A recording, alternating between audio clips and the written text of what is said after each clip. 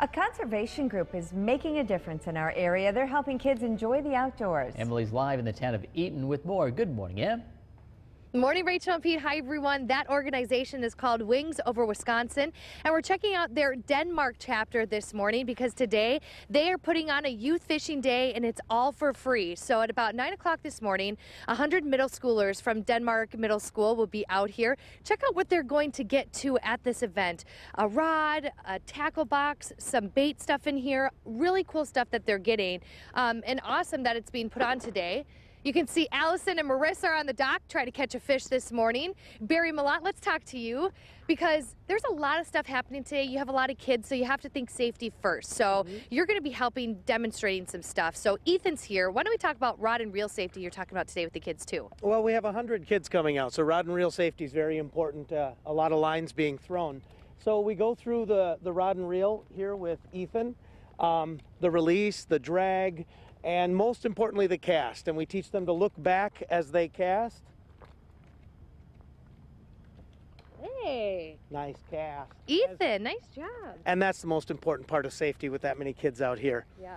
Ethan, what's your favorite part about fishing? Well, when you catch one, it's kind of fun. Yeah. How long have you been fishing for? I'm not really sure.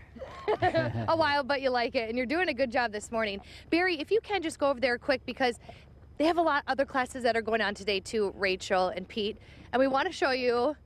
We do a fish cleaning station. Yeah, they do a fish cleaning station too. Because you do need to know how to dress a fish, and so we teach the kids how to cut and fillet fish so they can harvest their catch. And these are the fish that are in here. They look great. Perch, crappie, bluegill, sunfish, and even some rainbow trout. But the fish that the kids catch, they'll release them today though. Absolutely, catch and release. Okay, so that's just one class, the fish cleaning one. Let's go over here to Chad because he actually has a fly fishing class, which is really cool. Chad, tell me about what you're going to be talking about today with the fly fishing and kind of show us what you do too. All the different equipment for fly fishing, different kind of poles for different situations.